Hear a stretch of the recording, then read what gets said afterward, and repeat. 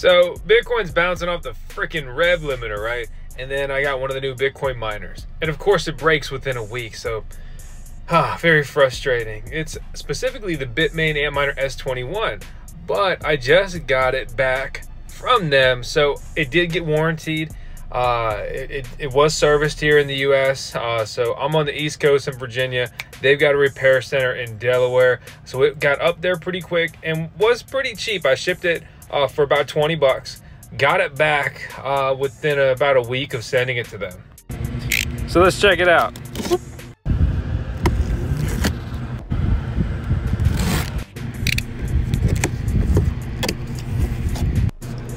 Oh, you bad boy. Where's the anti-static bag?